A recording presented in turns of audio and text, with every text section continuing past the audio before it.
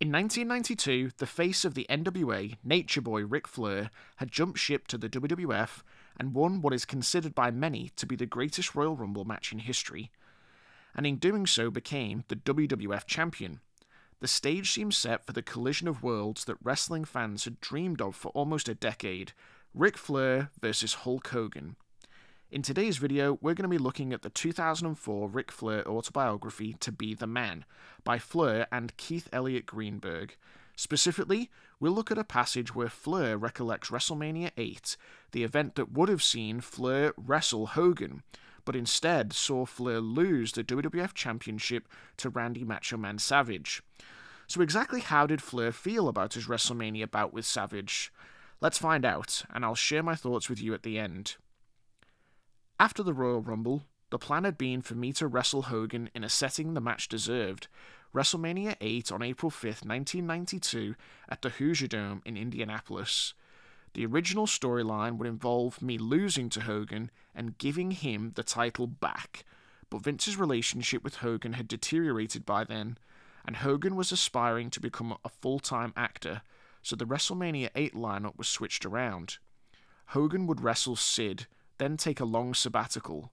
I was booked against Randy Macho Man Savage. Vince's strategy at this point was to leave the title on me, but Randy whined and moaned until the decision was changed. I had no qualms either way. Having known Randy from when we worked together in Charlotte in the 1970s, I admired his intensity in the ring, and I had wanted to wrestle him since his first championship run in 1988. What I didn't know was that Randy was a very insecure guy. He wanted me to come to his home in Florida and practice the match. Mr. Perfect Curt Hennig was also there because he was going to interfere on my behalf. I'd never done anything like this in my life. I found out the same thing had happened in 1987 when Randy defended the Intercontinental Championship against Ricky Steamboat at WrestleMania III. Randy drove Ricky insane, going over each move again and again. When people praise the match as the greatest in World Wrestling Federation history, Steamboat would kind of shrug. He shared my belief that the best matches are called in the ring and on the fly, not laid out on paper.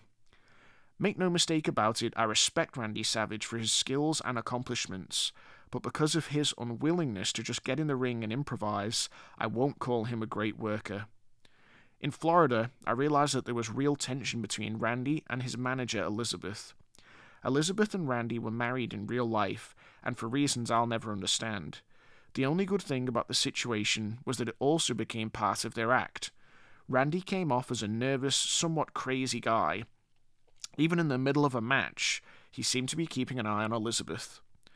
Unlike other female managers and valets, Elizabeth always seemed a little vulnerable when she was at ringside, so it made sense that officials would ban her from the dressing room, or to the dressing room at WrestleMania VIII, out of fear for her safety. With Elizabeth unable to object, my executive consultant, Mr. Perfect, and I could double-team Randy with impunity in the early part of the match. When Randy made his comeback, I wanted emotion, and he asked me if I could bleed. I agreed, even though at the time Vince was still marketing his company as Family Entertainment and had forbidden any bleeding.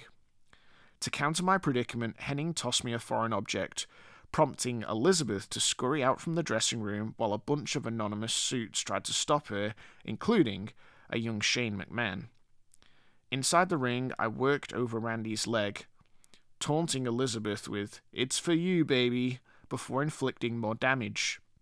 As I snatched at his limb and prepared to pummel it again, Savage blocked the move and delivered a punch, rolled me over, held my trunks, and won the title. Nonetheless, Randy appeared barely able to walk, facilitating a situation where I could terrorize Elizabeth. With blood staining my blonde mane, I trudged over to her and whispered, "Liz, come here." Then I grabbed her and kissed her on the lips. "Now slap me," I said. She pulled back, and with a look of revulsion on her face, hauled off on me. Pained by his inability to protect the woman he loved, Randy leaped on me and we rolled around on the mat, throwing punches while officials tried to wedge between us. Despite Randy's legitimate jealousy and my reputation as a womanizer, he was okay with the kiss. He knew me well enough to understand that I'd never hone in on his woman. When I got backstage, though, Vince was pissed about the blood.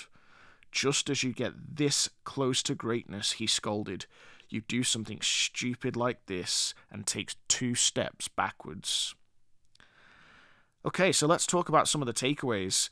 Firstly, I thought it was really interesting that Flair chose not to go into great detail here about the Hogan match falling through, because this is one of the biggest what-ifs in wrestling history, and there's surely more to the story that Flair alludes to here, and surely that more Flair has to say about the matter, and it's certainly worth us looking at it in more detail in a future video. I was also really surprised at how forthright Flair was here with his feelings towards Savage. Remembering that this book was released in 2004, which is well before Savage's passing, Flair stating that he didn't consider Savage a great worker surely would have hurt the Macho Man. I've also always really found it interesting the dynamic that Savage and Elizabeth had. For all the talk of Savage's paranoia, the couple were clearly aware that the dynamic of their relationship was engaging for audiences. It's really interesting that Savage's insecurities played a part in the couple's separation, evidently, but he was also conscious enough to manipulate that aspect of their lives for the purpose of entertainment and for the audiences that they performed in front of. Finally, Flair also seems to suggest that he places some of the blame of a perceived ceiling on his success in the WWF at Savage's door. He recalls being scolded by Vince following the match, but essentially he says he was talked into bleeding by Savage. Was Flair right? Was this match one of the reasons that Flair ended up returning to WCW shortly after? I'd love to hear about your thoughts, so let me know what you thought about Ric Flair and how he saw his WrestleMania VIII match with Randy Savage in the comments below. If you got value from this video, then please consider helping the channel grow by hitting like and subscribe.